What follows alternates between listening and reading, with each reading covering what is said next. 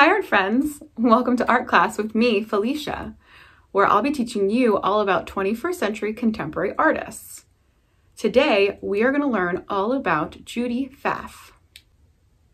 She was born in London, UK in 1946. She currently lives and works in Tivoli, New York. The style of art that Pfaff is known for is installation art and sculpture, just like some of the other artists we've covered, like Christo and Jean-Claude and Dale Chihuly. Initially raised in London, Pfaff moved to Detroit with her mother at the age of 15. She studied at various schools in the Midwest and got her BA from Washington University in 1971.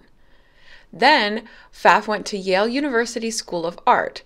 This is where she met Al Held, who became her mentor. At Yale, Pfaff began experimenting with installation art. Her work was influenced by physics, medicine, zoology, and astronomy. She completed her Master's in Fine Arts in 1973 and moved to New York City. Pfaff has redefined sculpture and installation art since the 70s. At a time when many sculptors were using minimalist art forms, Pfaff began making colorful and visually appealing works of art. Pfaff uses a range of everyday and industrial materials into her installations like wire, plastic tubing, fabric, steel, fiberglass, and plaster. Pfaff describes her site-specific installations as abstract narratives based on personal experiences. Pfaff's process is intuitive and very physical. She goes into a space not knowing how the art is going to turn out. And because her work is site-specific, no two shows are the same. Pfaff relies on her knowledge, skill, and experience to carry her through each installation. Pfaff is used to working in large spaces. Her permanent installation at the Philadelphia Convention Center, CIRC, is reputed to be the largest suspended sculpture in the world. Okay, so now that we've learned all about Judy Pfaff, let's answer some questions about her. First question, where was Judy Pfaff born? Was it London, UK, or Houston, Texas?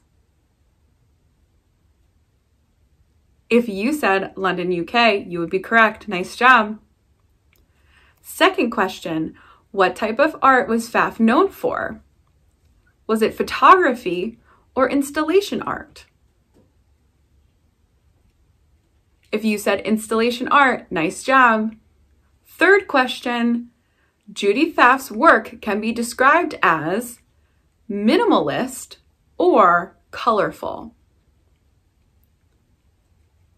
If you said colorful, great job. Okay, so great job reviewing everything that we've learned about Judy Pfaff. Now we are going to make some art inspired by her. First, I will show you the instruction sheet, and then you'll view a demo on how to make the project. Also, the instructions and materials needed are listed in the bio of this video.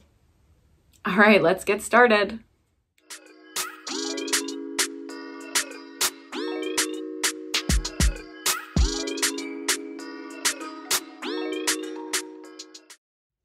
Okay, so this is the demo for the Judy Pfaff inspired artwork. So there are two ways to do this. The alternative, if you don't have any collage materials, you can just go ahead and print out the Judy Pfaff coloring page. It's inspired by the artwork Blue Note from 2014, and you can color this in any colors that you like. So that's the alternative version.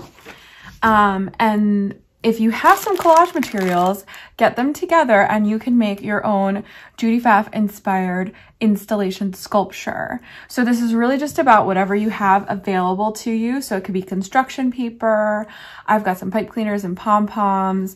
You could use markers or crayons, really anything that you have available to make your own Judy Pfaff inspired installation. And so I might make some something that looks kind of like flowers, or you could just put shapes and different colors on. It really just, it's up to you. You can do what you want, what you decide you want to do on your paper. So you just need a white piece of paper as like sort of your background, and then whatever collage materials you have, and you can create your installation. So I'm going to go ahead and make mine and show you what it is at the end. Okay. All right, let me get started.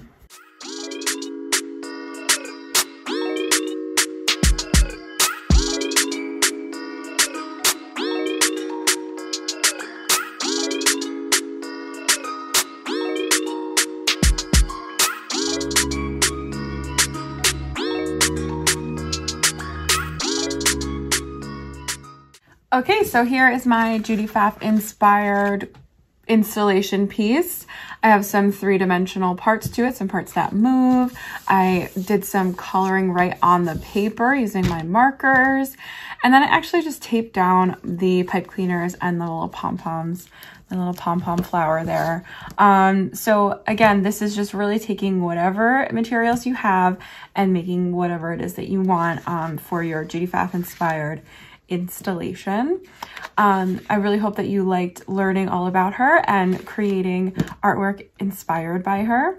And I'll see you next time.